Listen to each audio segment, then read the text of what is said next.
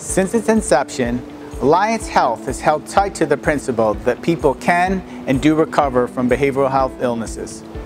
To make this principle a reality, we are working to nurture a culture within our organization that is focused on and responsive to the individuals we serve.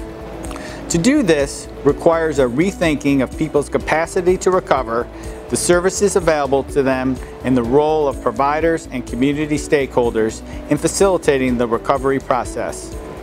We must continue to take steps to ensure a common understanding of recovery among our providers and across the community at large. At Alliance, we're working towards a recovery-focused system of care, collaborating to provide an effective network of resources for community members and families experiencing emotional distress and disability-related needs, so they can heal, have hope for the future, and live personally meaningful lives.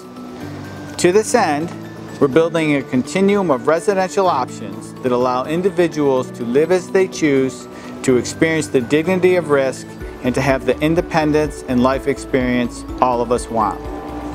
What follows is one of a series of 6 trainings that provide some basic tools needed to support the people we serve with the dignity and respect they deserve, to improve our communities by allowing them to experience all of their citizens' different gifts, and to enjoy inclusive neighborhoods that embrace the value of every member.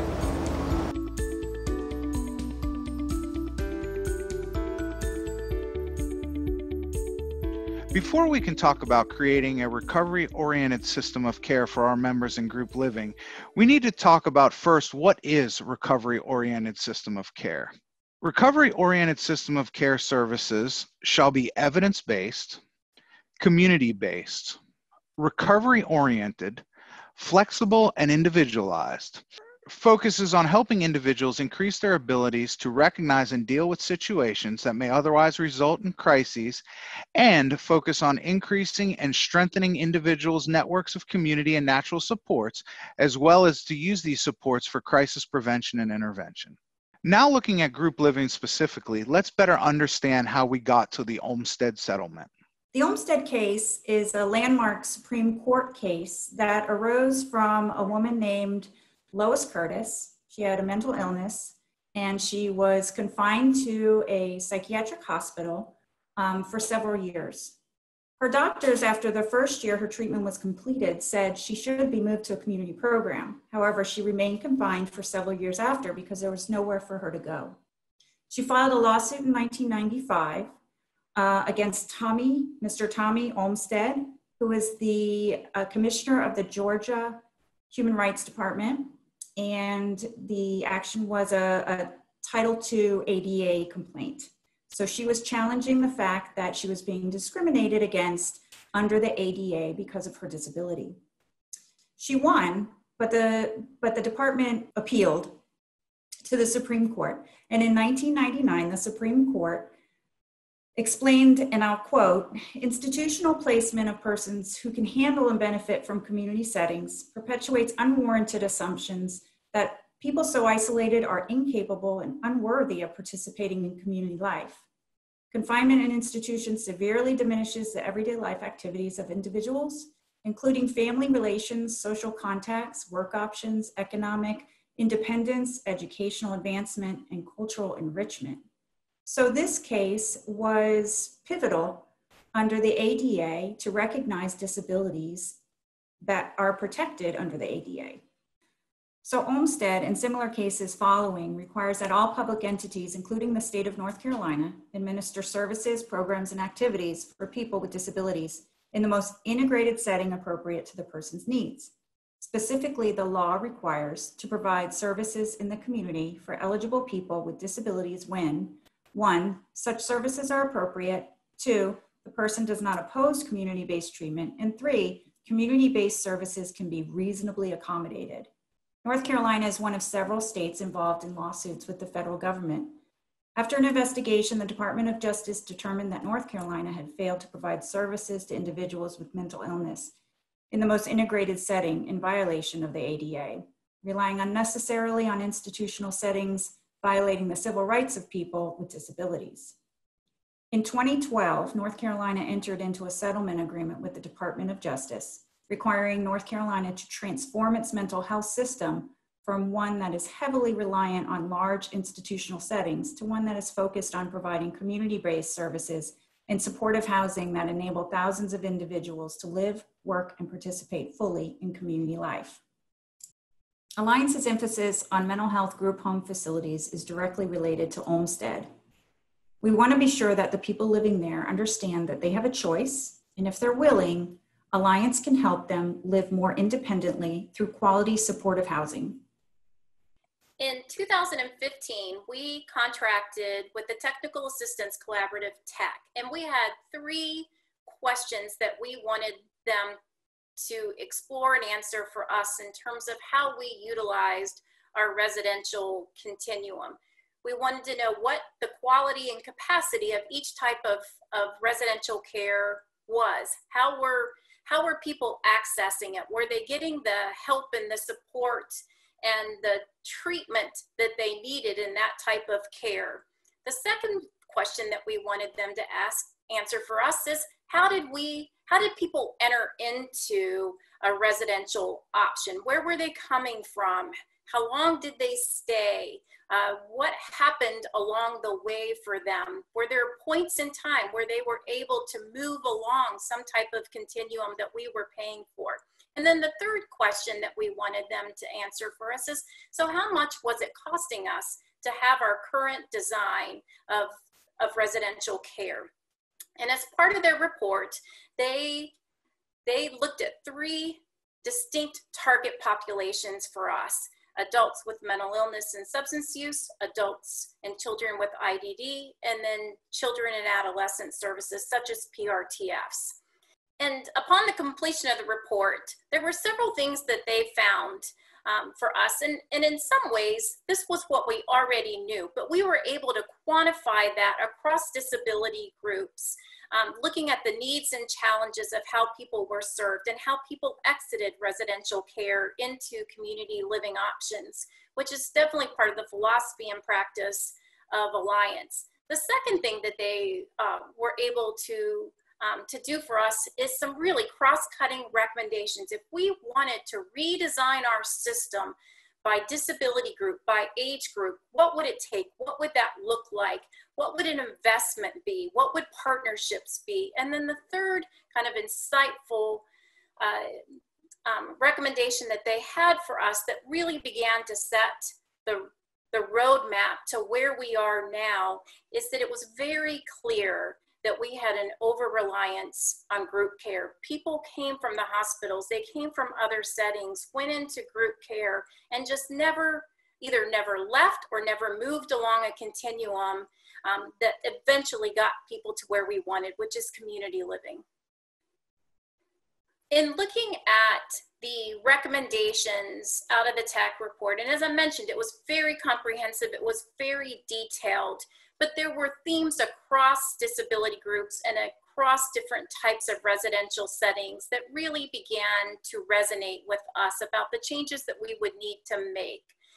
The first is that as people entered group care and stayed there, there was never a point in time where we assessed what their individual housing need and preference. Is this really where you want to stay? Are there other options that you would want to explore, such as a step down or having your own apartment? And that was probably the biggest thing that we really began to focus on. Is people came into group care, they stayed in group care, and they often languished in group care without us really having the spirit of Olmsted to come to them and say, you're making enough progress, or is this where you want to be, or why do you even think that you're still here? The second theme out of this report is that we really had not done a good job of setting service standard and expectations that move people to independent living. So when you thought about from a group home provider perspective, this was really where people were going to continue to live. We didn't have the expectation or the requirement that said, you're going to help this person learn independent living skills so that we can eventually have them move out on their own. This is just where people lived.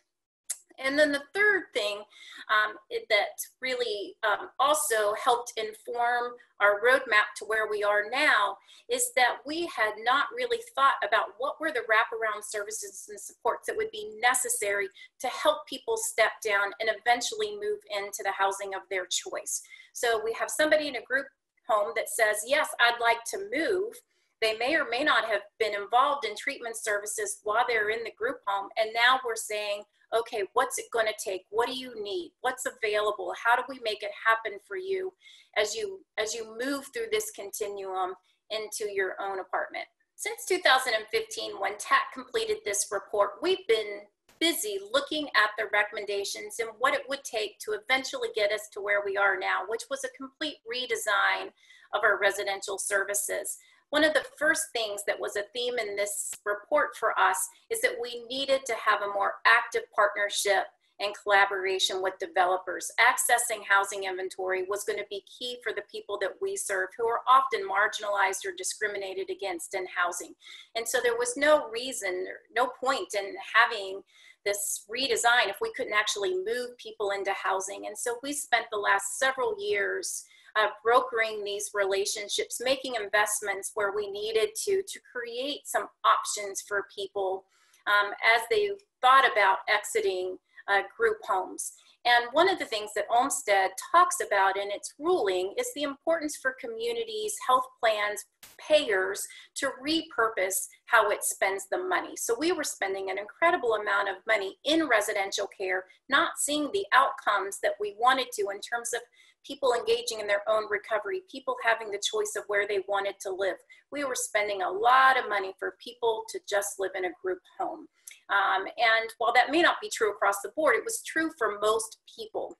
And so we began to look at what would it take, what would it cost, what do we need to build to repurpose existing funds. This redesign was not about new money and spending an exorbitant amount of money. It was spending our money differently to give people the wraparound supports and the housing choice in the communities and neighborhoods in which they wanted to live. And it became incumbent upon us to have the relationships with affordable housing developers in these desirable places that people would want to live so that they could access housing of their choice. As you see, there are several avenues available for community living options. A member is not required to live within these options in any specific order, but everybody's ultimate goal should be permanent supported housing. Our current focus is on persons with primary mental illness residing in group living settings. The goal is to implement a comprehensive recovery-oriented system of care built on housing choice and access to safe and affordable housing, wraparound services and supports that promote community inclusion and quality of life, creating and funding alternative models to long-term congregate living, and building provider competency for tenancy supports that are integrated with treatment interventions. Some of you might be asking why this change and why now? Alliance has developed supported housing expertise and partnerships in the community. Alliance has permanent housing inventory and vouchers in our high-need counties. To honor the intention of the Olmstead Act of 1999, currently redirecting funds to bolster and build other parts of supported living and subsidies for longer-term financial assistance, creating a new care management model that can support the intensity of community transition, and incorporating new thinking and emerging best practices like community inclusion.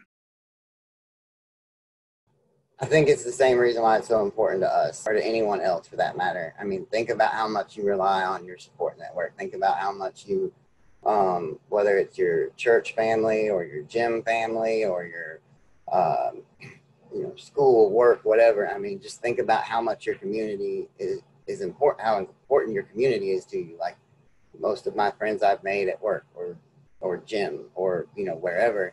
And I rely on those people every single day, whether it's my family and my friends or my coworkers and colleagues.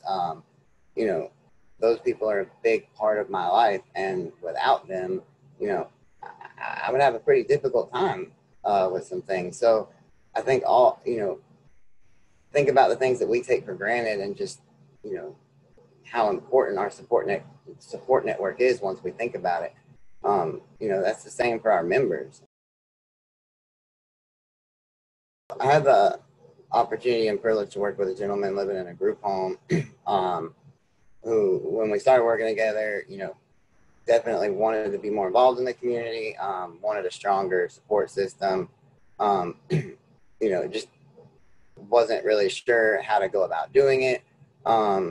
So we ended up just, at this point, we just started going to the gym, and walking. And through going to the gym, he was able to meet a couple of people, you know, make some connections at the gym, and got a part-time job. And then through that, also joined some support networks. I believe it was a fitness club, like just walking, you know, made friends and connections through the part-time job. And after doing that for a little while, and, you know, really having that support network, that especially that unpaid support network, and so many people around him telling him what he could do rather than what he couldn't do, he was able to, we linked him with VR, and he ended up going to CDL school and getting his CDLs.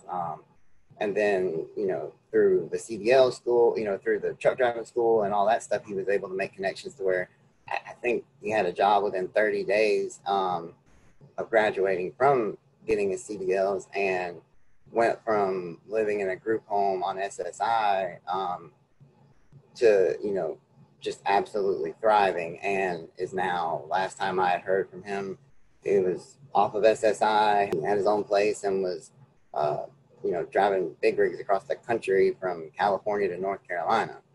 It's good for the member, it's good for the community, you know, and just exactly truly feeling as part of the community, and being a part of the community, having the same opportunities as everyone else, you know, and just being able to form those relationships and networking, and develop that natural support system.